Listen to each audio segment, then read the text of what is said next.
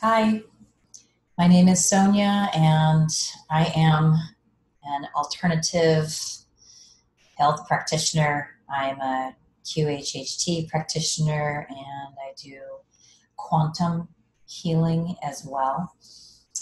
And I'm trying out a new situation here. I like this. I've got a lot more light, so um, we're going to see how this works. So far, this flows, and we'll see if I can get this on the client now too. I want to share with everyone the latest message from my hypnosis client, my quantum hypnosis client.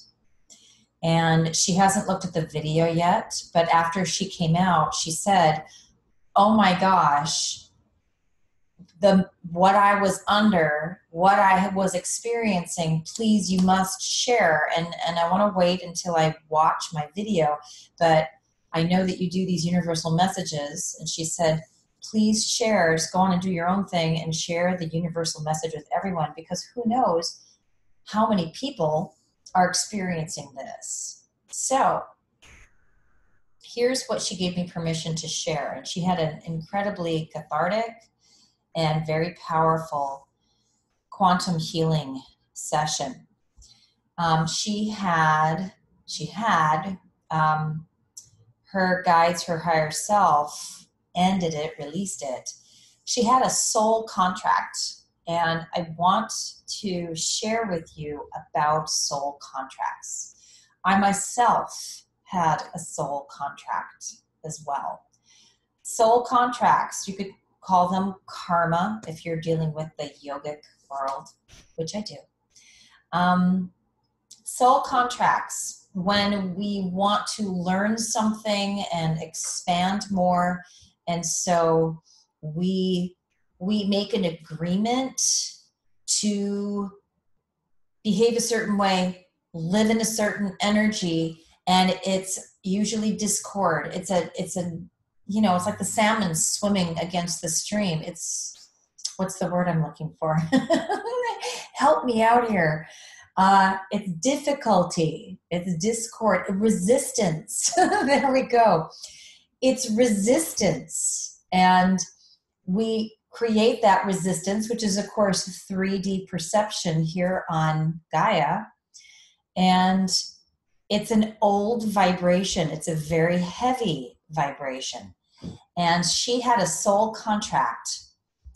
And she came to me and she wanted to know why nothing was flowing for her except maybe two aspects of her life. Her relationship with her kids, and she said, and even that's got some challenges. But she raises her kids, but she gets no support payments from their father. You know, who's got that same story? I do. So many people have that same story. And she said it's just like constant resistance. She can't make money being a light worker. She's this really powerful empath. And she speaks light language, and she's not ready. She says, I'm not ready to come out yet about that. I have to get all of that going for myself, which is why she wants to watch the video first before she gives me permission to post a snippet. But she says, there's no money coming to me. There's no flow. And we're on, financial aid. And even that's difficult. And like, she's like, everything is difficult. It's like I'm trying to get through life with cement blocks on, a muzzle over my mouth, a lock screwed into my head, into my brain. And she says, I have all these great abilities, these what we would think of as superhuman powers and talents and gifts. And I use them to the best of my ability. I'm able to use them somewhat, but I just can't get past this point. And she says, as she's been awakening in her meditations and just in her lucid moments throughout her day and her highest self moments, as we all have higher self moments, she said, I just could feel this lock on my body. And she said it was mostly in the right side of her body.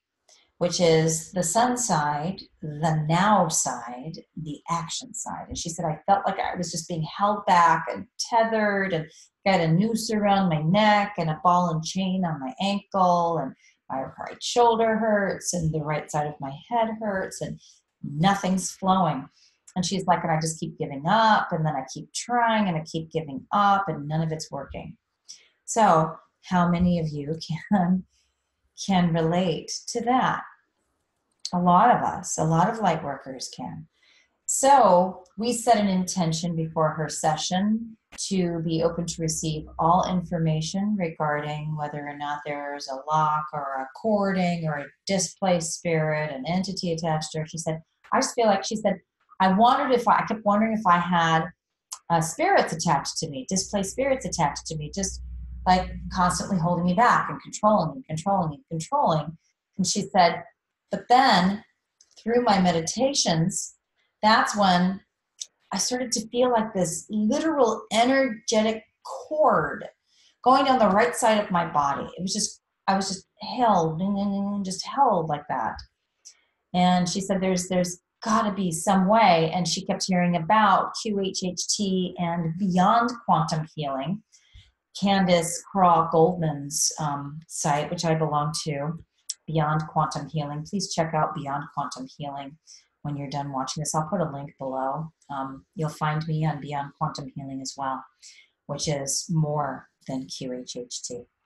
So she said, Beyond Quantum Healing was coming in, quantum healing was coming in, and that's when she found me. And it's been profound for her, this realization. So she goes under, and she sees a life as a reptilian. And she realizes that she's been a part of a dark and negative reptilian energy. She was part of that. She had lives as reptilians and was going from star system to star system, living on a ship, a mothership, and going into different planets and different star systems. And as a dark reptilian, creating new planets, new civilizations, but creating beings, creating bodies through genetics, like what we would think of as like stem cell and genetic merging of cells. And they were creating humanoids, human-like beings to be slaves for them. And she saw this life where she's a male reptilian and she's torturing these humanoids, and she doesn't like it. And it's awful. And she didn't want to see it. She knew she had to. And I was just channeling and guiding along with her guides who were coming in and her angels, and just holding space for her and helping her to see all of this. And then her guides were coming in and actually explaining to her while she's watching this. We brought her up above her body so that she would view it without feeling all of it, to be able to see it from its highest space. And her guides were sharing with her, you did this for experience, but you ended up judging, especially once you came into the human world here on Gaia. You ended up judging. But everything just is. There's isness. There's oneness. It's all light, really. The dark is the illusion. Dark is also part of the light. It's an expression. We're expressing these aspects of our being because we want to be. But when you get into third dimensional human perception, fear comes in and there's judgment, and that's a very low vibration. And this is what we're coming out of at this time. And of course, the guides were explaining that, as so many guides have, as my guides have as well, as many of your guides have as well.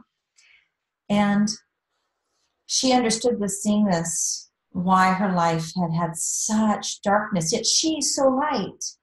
This is a life for her to have that extreme mirror reflection of shadow work of the dark and pushing her into her reflection of her light again. And it was very cathartic for her. And as I was observing all of this and just channeling and guiding her, she was seeing all of this. And so then she saw, as then we asked, there were questions. Do I have a soul contract? Am I corded to something that's keeping me down? And she felt that it was reptilian. She said, but I don't want to put a label on it in case it's something different. Well, it turned out it was reptilian. She made an agreement coming onto this planet to bring in positive reptilian energy. So she actually, she partnered with a reptilian human, a man who is coming from the reptilian star system, came in as human. She agreed to have children with him and to bring in positive reptilian energy, because she also works with the angelic realm, and she's been angelic. She's been a part of what they called they call them the Etherian soul group. And the angels, they said, are a part of the Etherian soul group. Fascinating. So she agreed to bring in part of that angelic light realm and merge it with the reptilian. And they said that many light workers are from multiple star systems and merge all of these energies to, again, bring us back into this oneness.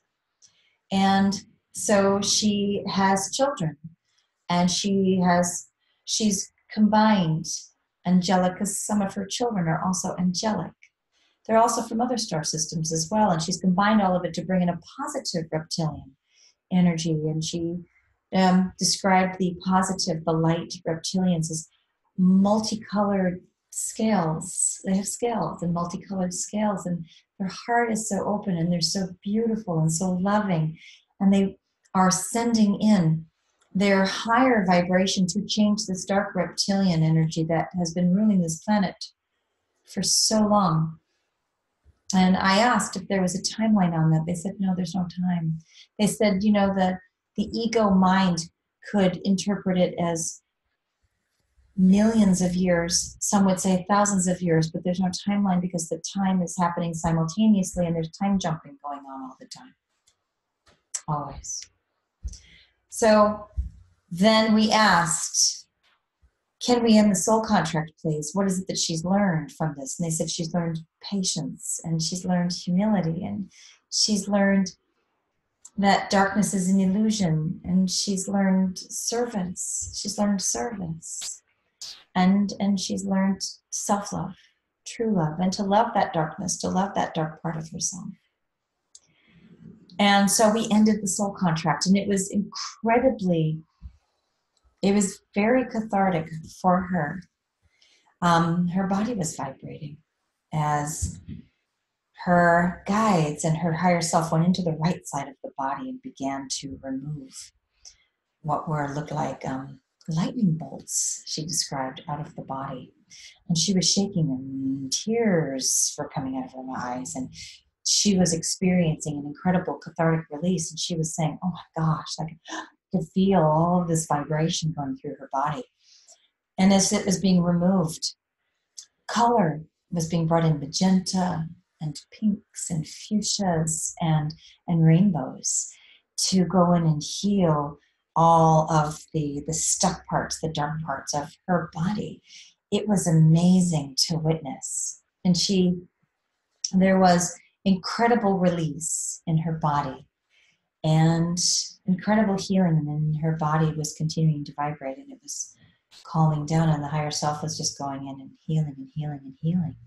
And we continued the healing. I asked if we could continue the healing for as long as it took, and yes, we will do that.